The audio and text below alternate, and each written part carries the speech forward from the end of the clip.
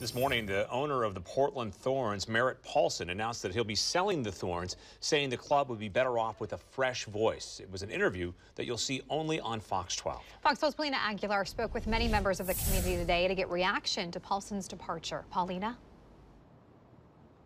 Well, I spoke to fans and they say that they feel a sense of relief and that this is a good step forward towards change, but that Paulson pulling away from the Thorns is not enough and that he should also sell the Timbers. This is what accountability looks like. A sigh of relief, but fans are asking for more, for Paulson to give up ownership of the Timbers. There is a club and community balance within Portland where we are trying to maintain that there's that connection. And in order for that to happen, there needs to be trust. And I think as long as Merritt Paulson is an owner, trust has been completely evaporated. Former Thorns midfielder Mo Fitzgerald, who was an intern in 2013 and played with the club in 2016, is speaking out for the first time in 7 years. She says this is a long time coming. And I've always questioned his ethics and his morals. The organization did not treat them with humanity.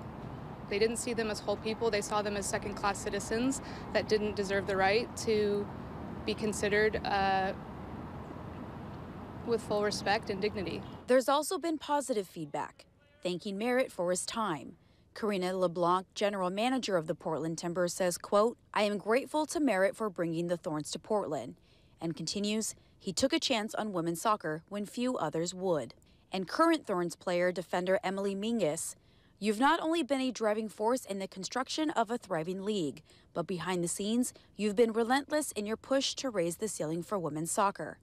She continues, "I have felt nothing but support from you for my entire time as a Thorn." Paulson told Fox 12 he is pledging $1 million to the NWSL. And a statement from NWSL Commissioner Jessica Berman says, quote, "This money will be used to launch a new NWSL player safety department.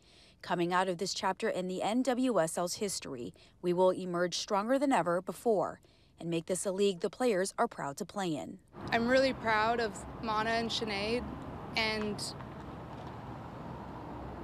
I know the environment that they were in and we were in, and it breaks my heart and that they were put in that position, and it breaks my heart again that they were denied justice for so long.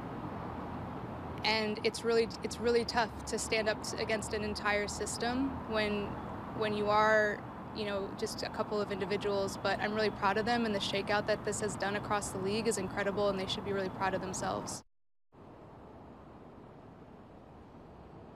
Paulson will remain the owner of the Timbers and says that will put him in a position to help the new owners succeed. Reporting from Providence Park, Paulina Aguilar, Fox 12 Oregon.